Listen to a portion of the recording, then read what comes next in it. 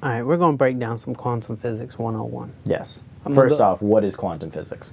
All right, so traditional physics was this world that this is a thing and this is a thing, and they're separate. Yep. Like this is physics, right? School, yes. Boring. Quantum physics is a relatively new thing. Early 1900s was discovered. And it scared all the scientists because they couldn't understand it. They're running these experiments that it's like mystical. They're literally watching stuff happen that they're like, we do not know how to explain this. Right. So this was the birth of quantum physics, and it all came from one initial test where they took a photon, which is a, atomic particle, and they saw how it acted. Now, everything is made up of atoms. Everything. And they did this test called the double slit test.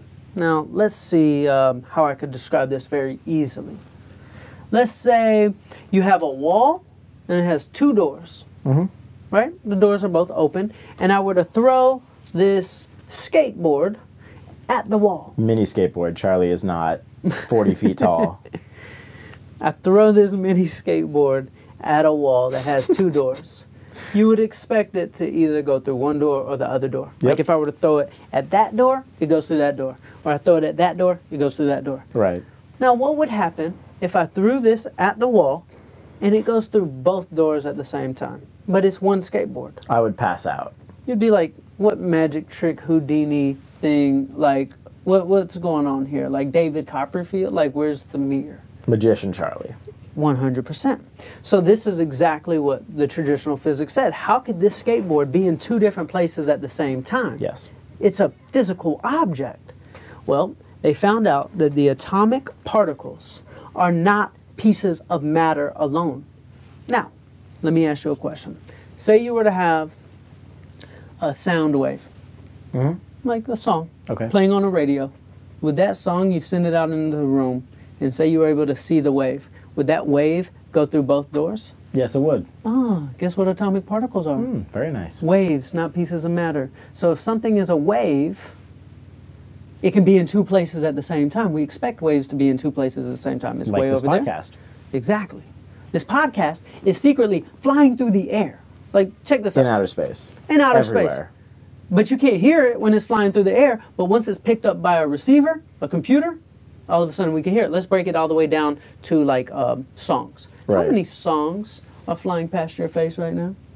Every single song ever. Just through the radio waves, right?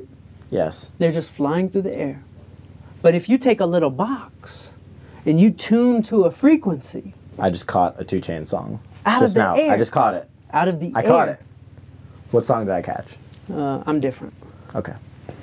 So that's the thing with, if I were to say 200 years ago that a song or your voice can fly through the air and this little box can play it and not miss a note, you would hang me for witchcraft in the middle of the square and say that's a witch.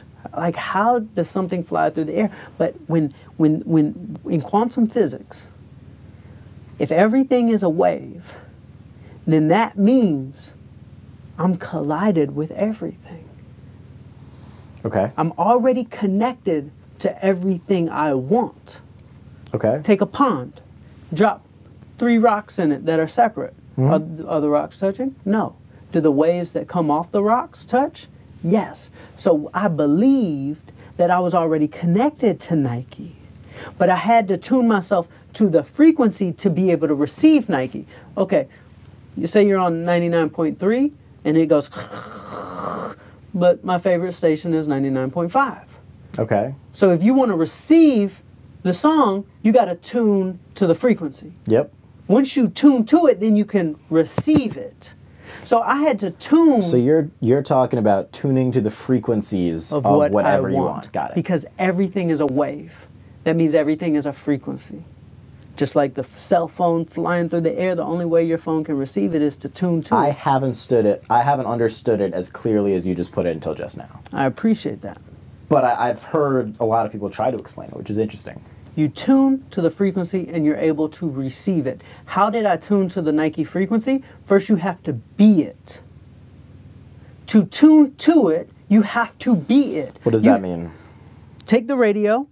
You want to be on 99.5? You better tune it to 99.5. If I want to be Nike, I got to be it. I got to tune to it. So I made a fan-made Nike commercial.